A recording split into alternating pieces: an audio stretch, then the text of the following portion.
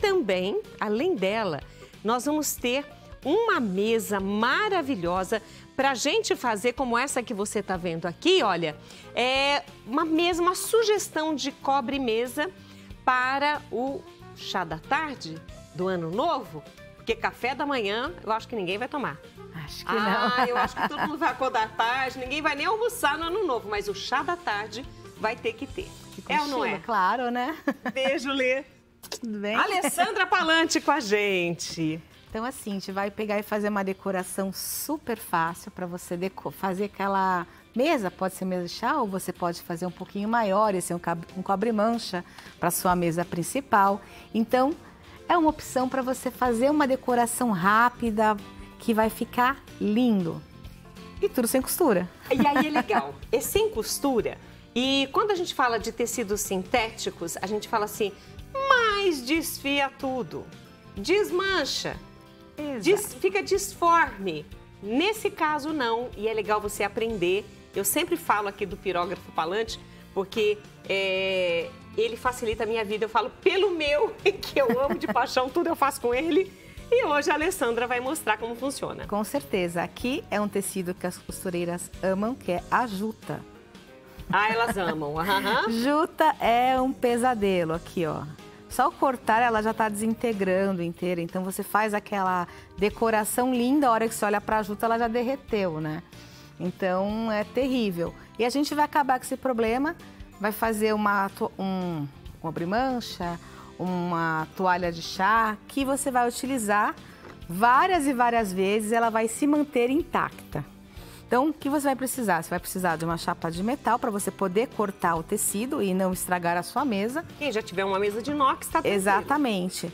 A régua, porque a gente, para ser mais chato, a gente não vai fazer um corte reto, né? A gente quer fazer ele redondinho, que é mais estiloso, né? Eu tô fazendo num pedaço menor para ficar mais fácil do pessoal ver. Mas pode fazer no tamanho que Pode fazer no tamanho que você quiser, tá? Então, ligo o pirógrafo aqui. Que é esse bonitinho aqui. E vamos pegar e fazer o recorte aqui, ó. Não precisa ter força, tá? Então, você vai assim e vai soltando, ver se ele já afetou o recorte, ó. Nossa, isso é muito fácil, Lê. É muito rápido, ó. E é interessante porque ela está aqui fazendo na juta, mas qualquer tecido sintético pode ser cortado com o pirógrafo? Sim, qualquer tecido sintético. E agora eu vou fazer essa régua, ela já tem os cantos. Então, tá vendo? Você vem aqui, alinha novamente. Deixa eu cair do lado, você vai alinhar novamente aqui a régua, que a gente estava cortando. E ela já vai me dar o canto pronto para que eu continue do outro lado. Olha que legal. Ah, esse já é o canto. Já é o canto. Agora eu venho aqui. Viro novamente, ó. Vai virar uma toalhinha de bandeja. Exatamente, vai ficar bem pequenininha essa aqui.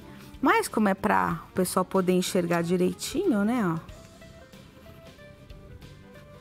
E faço agora, que depois que corta, é que a gente vai entender o que a Alessandra Palante está fazendo ali. Exatamente, a gente está fazendo aquela nossa mesa, nosso cobre-mancha. Ó, que legal aqui, ó.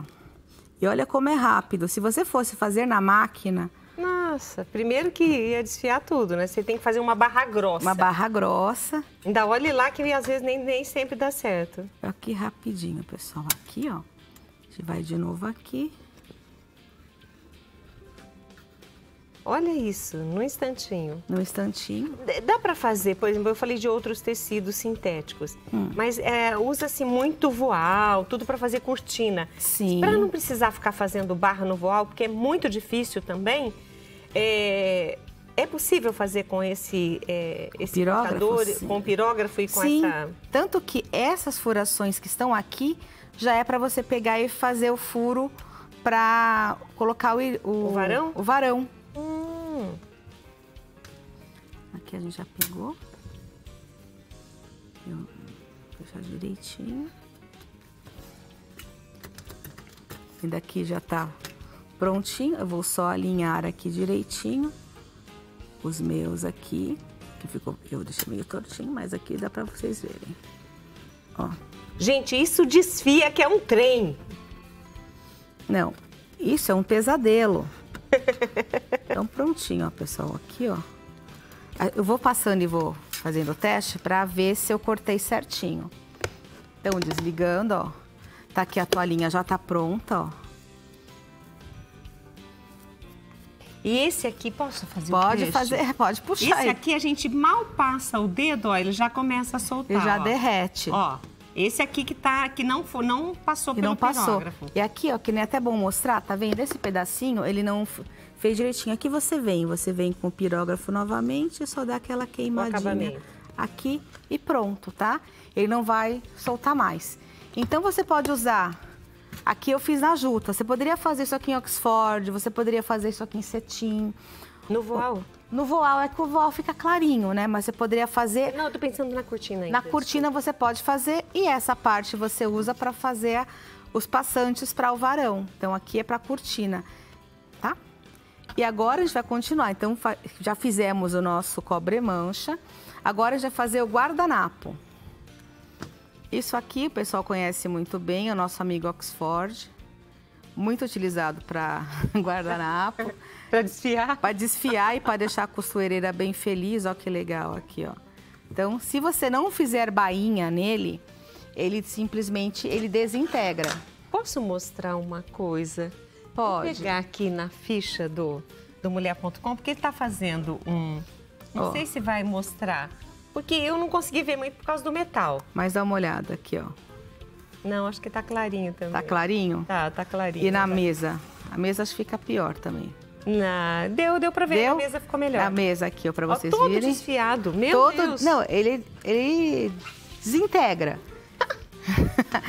Então, pra você fazer o guardanapo, você vai escolher o tamanho que você quer fazer. Então, normalmente eles usam o 50 por 40, 45 por 45. Então, vai pegar a medida que você quer. E agora, com a reguinha de metal, a mesma coisa. A gente vai pegar e fazer agora aqui o guardanapo. Tô fazendo menor para ficar mais fácil de visualizar. Tá? Ó, sem peso. Você vai simplesmente... Não precisa forçar. Só passar, ó. O que você não pode fazer é passar rápido, aí ele não consegue cortar. Então, você passa ele... na velocidade que ele consiga cortar, tá vendo? Ó, a temperatura tá na 4. E aí você vai testando, ver se tá cortadinho direitinho. Ó, passou aqui. Verifica se soltou. E pronto, você tá com o acabamento perfeito, ó. Então o seu guardanapo está prontinho. Pode ir na máquina, pode lavar onde você quiser, que ele fica perfeito, ó. Aí, então, vou aqui fazer pra vocês. Então, a gente já fez ali a toalha, ó. Nossa, que fácil. É muito rápido. Então, assim, você que tá... A costureira tá vendo isso aqui, fala assim, eu vou dobrar a bainha. Aí, a bainha, ela sai do alinhamento. Esse tecido, ele escorrega. Tipo, o Oxford, ele é um pesadelo. Ele só consegue ser melhor que o voal que cetim, né? E melhor que a juta, porque a juta é o plus, né? Aí é a top, né? É o top dos tops, ó. Prontinho, você tem o guardanapinho pronto. Tirando aquela ideia, não fica amarelado, ó. Ele fica completamente branquinho, tá vendo? Não tá amarelado, não fica queimado. E você vai poder usar e lavar. Perfeito, o toque praticamente imperceptível. E pra gente terminar, a gente vai fazer aqui o porta-guardanapo. Então, você vai pegar a fitinha de cetim, vai dobrar ela do avesso, vai colocar aqui, fazer a pressão. Ah, tem que apertar? Sim, agora eu preciso porque eu vou fazer o corte e a fusão da fita ao mesmo tempo. Então, aperto e passo aqui o pirógrafo sem força, ó. Passa aqui.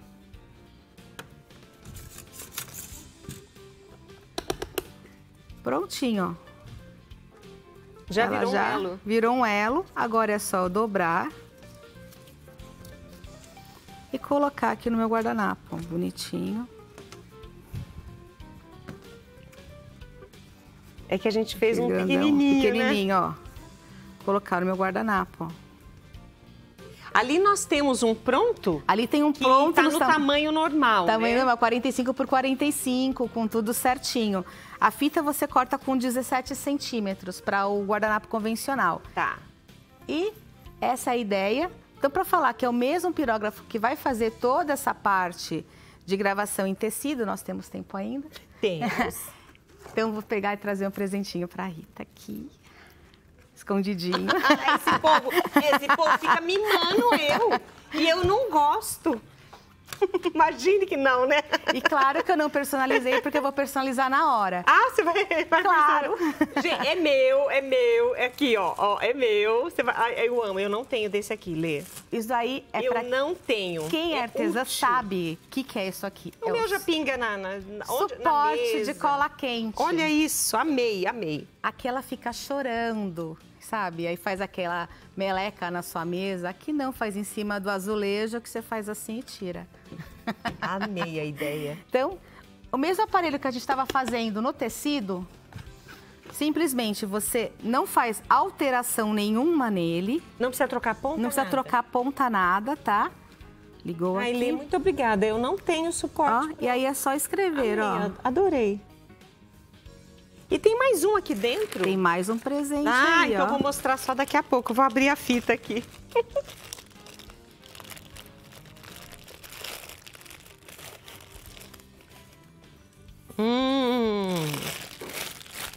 Prontinho. Olha isso! Que lindo!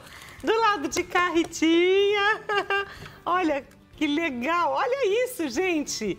E do lado de cá, ó, mulher.com. Olha isso! Que show!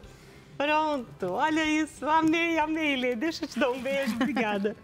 É pra usar, hein?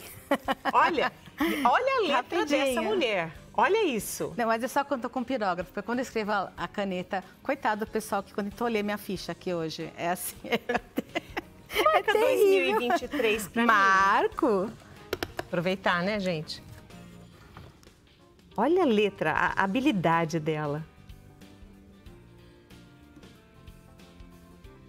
Para você que trabalha com artesanato, olha isso, ficou lindo.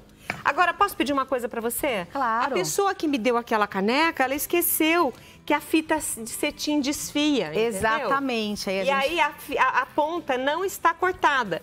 Daqui um tempo, essa fita vai desfiar. Para não desfiar, Lê. Vai desfiar. Já está desfiando.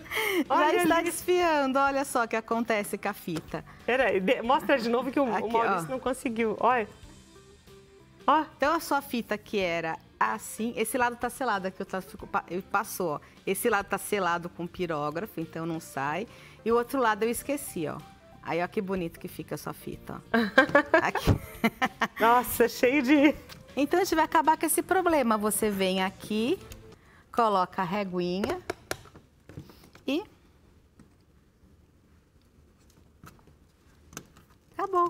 Aqui, ó, 2 cantinhos. Não sai mais. Ah! Eu tinha que aproveitar, né, gente? Olha, Lê, eu amei a minha caneca. Vou até deixar aqui pra gente... eu já sei, vou pôr na mesa do chá para ficar combinando aqui. Olha isso, que linda. Ai, eu amei. Agora, esse porta... Pistola de cola pistola quente. de cola quente, isso aqui vai ser muito útil. Eu uso muito. Muito. E ela personalizou, não pôs só o nome, mas ela também fez aqui esta arte... com o pirógrafo e depois ela pinta com lápis de cor. Exatamente, que é muito mais fácil. Muito legal. E não sai mais. Não sai mais. Não sai mais, gente, olha isso. E ela fez a mesma técnica que ela fez aqui no suporte para o pistola de cola quente, ela fez no suplá. No suplá ela usou também, né, aquela base ali da xícara, eu vou até tirar daqui para vocês verem. Ela também fez com o pirógrafo, olha... Ela também fez com o pirógrafo e depois pintou aqui tudo com o lápis de cor. Olha isso. E também para a decoração da ceia, você pode tanto fazer o cobre-mancha, né, que é a parte da toalha, como fazer também os enfeites para as plantas. Ali a gente tem a garrafa PET com um pedacinho de juta, que você pode usar ali, aquele bloco floral para fazer o arranjo de flores. Então você consegue fazer uma decoração rápida. e diferenciada. E aproveitando. Aproveitando tudo que você tem em casa. E olha, ela colocou uma juta dourada aí, dentro do potinho da garrafa PET, isso. Mas a ideia é muito boa. E o legal é que ela usou essa mesma régua para fazer esse caminho verde que está ali no suporte das peças. Você pode fazer tanto como é que chama? O caminho de mesa, né? Caminho de mesa, pode fazer. O lugar americano para fazer o jogo. Exatamente, embaixo, né? Tem como é que chama? O americano, o jogo americano. Tem embaixo também, feito de Oxford, que a gente gosta bastante. Tá aí o trabalho da Alessandra Palante e eu vou ter que encerrar rapidinho, mas eu queria mostrar. A minha irmã falou para mim, Rita, eu tenho há quase 50 anos esse pirógrafo Palante. Tá novinho. Quem conhece a Naná, aqui todo mundo conhece a Naná deu aula disso. Olha só como era antes, né? Essa caneta, desse jeito, vem ainda com o papel ainda. Olha, Nossa. O selo da caixinha, olha isso. A Nádia guardou tudo, mas tudo dentro de um pote de sorvete.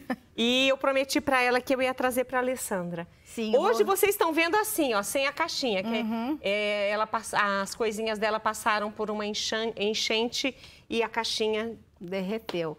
Mas depois vocês vão ver como ele vai voltar. Então, ele voltará. Delícia, Li. Feliz ano novo para todos nós. Obrigada por estar conosco.